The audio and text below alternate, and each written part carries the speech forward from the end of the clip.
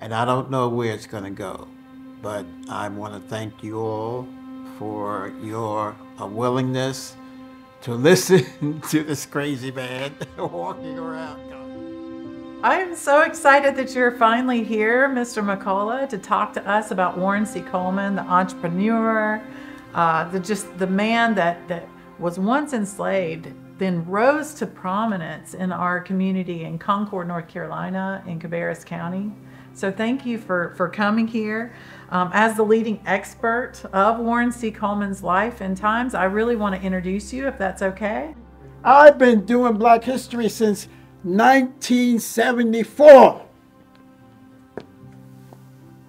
It's a long time. Cabarrus County, if you want to know about Black history, talk to me. Mr. Norman J. McCullough, Sr., you are husband and father, and you earned your BA from Hunter College in New York City, followed by your master's degree from Columbia University's Teaching College. And you spent several years working towards a doctoral degree. You started your professional career in public service as a federal employee working for the Department of Health, Education, and Welfare in New York City. You then continued your work with the New York City Board of Education, and climbing that public service ladder, you took on the role of Director of Training for the City of New York and ultimately rounded out your career as the Deputy Director of the New York Housing Authority. You have generously applied your education, degree, and skills as an adjunct instructor at Cornell University, and in your retirement years have continued your work as an educator after moving to North Carolina by teaching history at the local community college. You are the author of 2 influential books, one of which we will be exploring today, titled Warren Clay Coleman, the leader of the first Black textile mill in America. So I just want to thank you for being here and to take this deep dive into the life of Warren C. Coleman and his ambition and his impact. Okay, Warren Clay Coleman was born in 1849. He was the second son of Rufus Barringer and Roxana Coleman.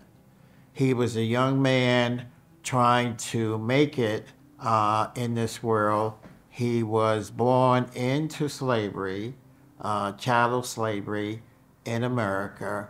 And so with him and his brother and his mother, he was trying to see what he could do to live.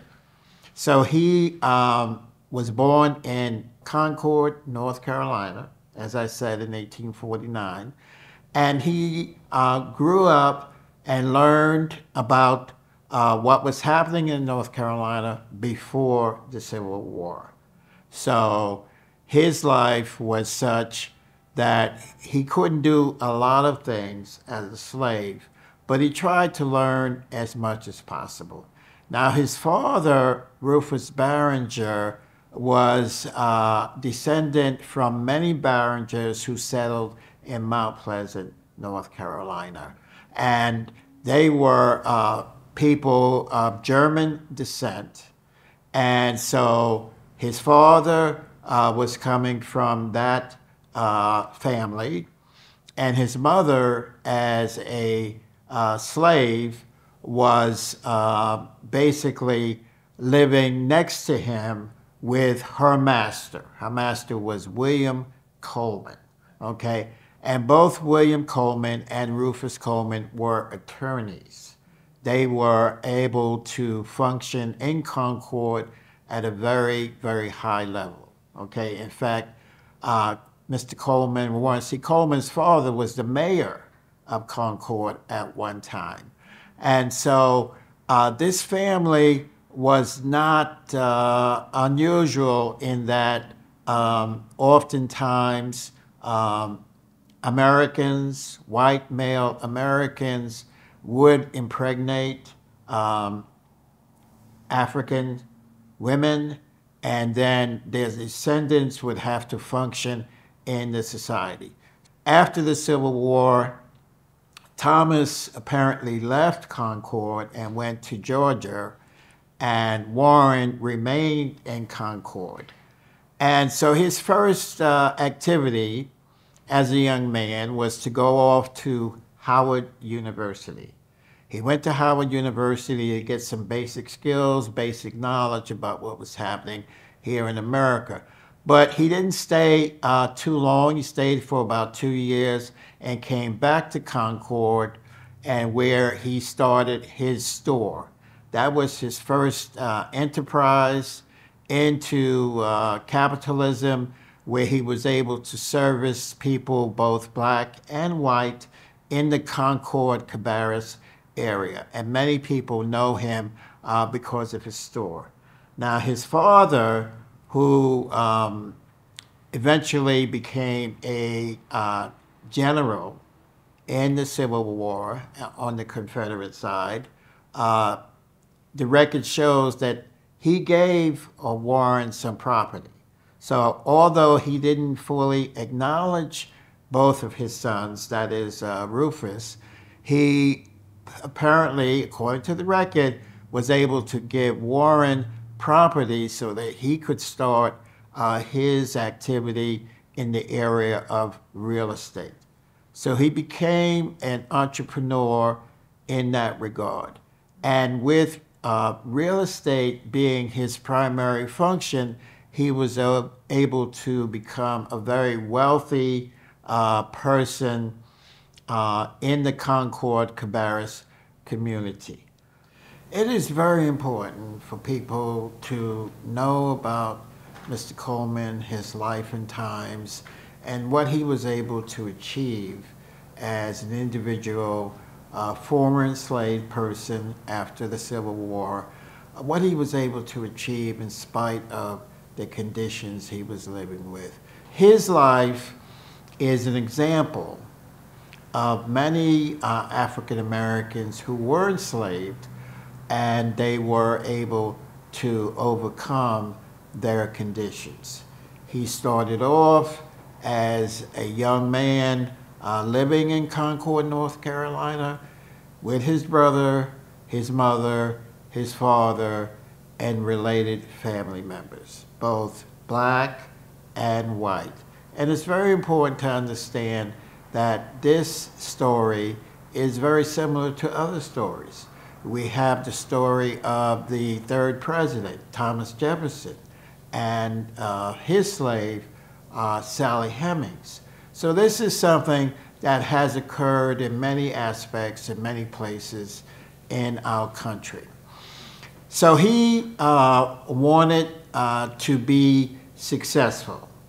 And with the help of his family and other members, people in the community, he was able to acquire the skills to own, sell, and otherwise be an entrepreneur in the real estate area. He had close to 100 homes in what is now called the Logan area, and with those homes, he was able to house people who would then go on to work in his textile mill, which is now 196,000 square feet. It is an awesome building where with him and other African Americans, many of them former slaves, they were able to build this property and allow and enable people. But Mr. Coleman, because African Americans were excluded from many of these positions, was able to give a great sacrifice to himself and his wealth and his ability to function, because he was a victim of discrimination. He was a victim of racism.